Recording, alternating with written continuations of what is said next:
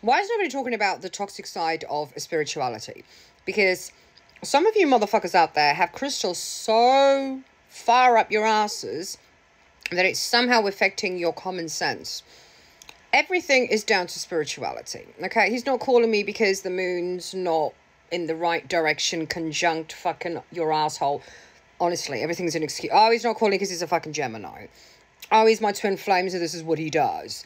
Mercury's in retrograde. This is happening. Honestly, sometimes they're not calling you because they don't want to be with you.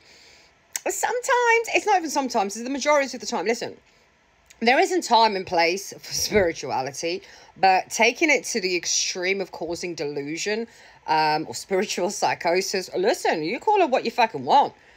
But make sure you are balancing common sense and spirituality and your emotions. It's a combination of everything, okay?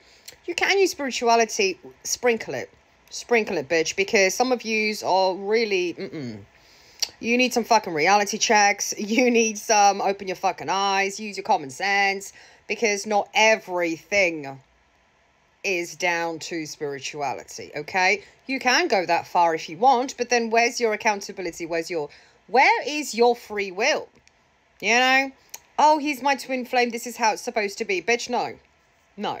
That's how you want it to be. That is your decision. Whether it's your true twin flame or not, bitch, I couldn't give a flying fuck, okay? You still have the choice to say, do you know what? Fuck this shit. I'll deal with you next lifetime if that's what you want to believe. Oh, he's my soulmate. I need to stay here and this is the best I can do. Again, it's a choice. Every decision you make, whether you want to dig it up and make it into spirituality, again, you have choice. Free will, motherfuckers. You keep forgetting that.